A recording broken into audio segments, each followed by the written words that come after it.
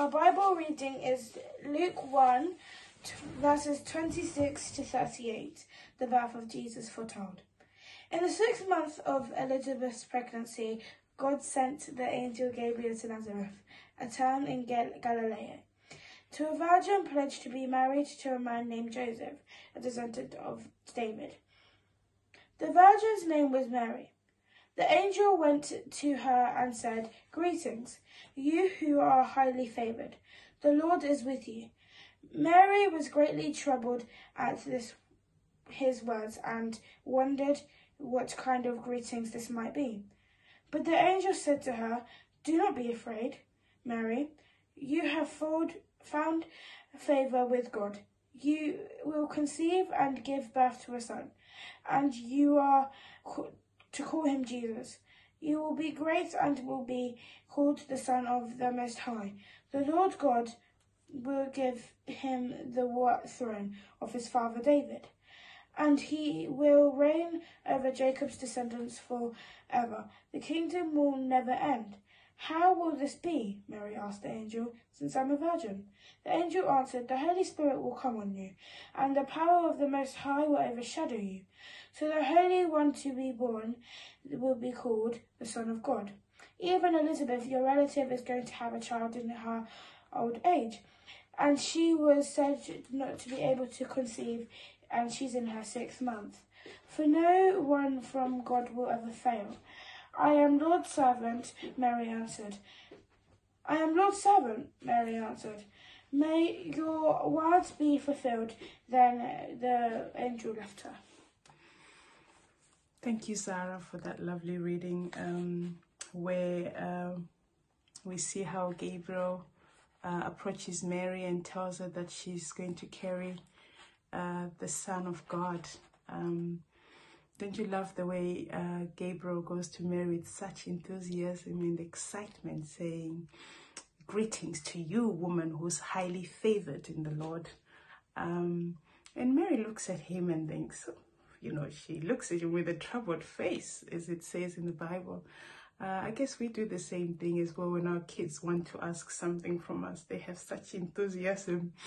And Gabriel says to Mary that she was favored, that she was going to carry the Son of God. Mary, mind you, was married to Joseph, and she was a virgin, and she wondered how this was going to be possible. The angel then explains to her how it was going to happen through the Holy Spirit.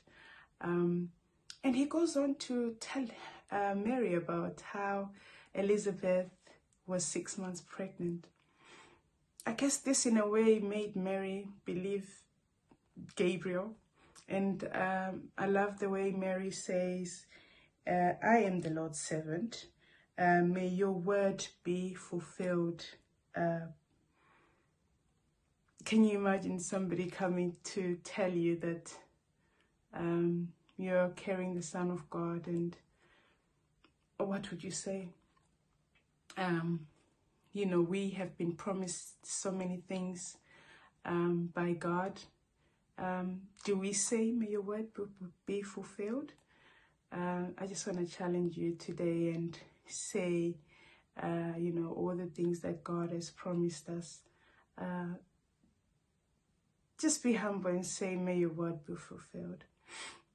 And be hopeful.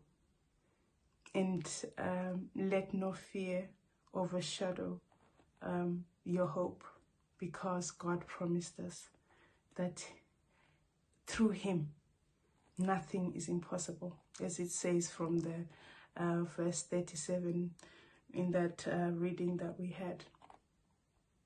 The angel Gabriel does reassure Mary that for no word from God will ever fail.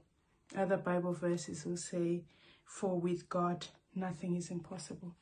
So I just want to challenge you today, and I want you to sing and say, "I am highly favored, and with God nothing is impossible." Nothing is impossible with God. Our God is a God of possibilities. Just have that in your mind. Have a wonderful day.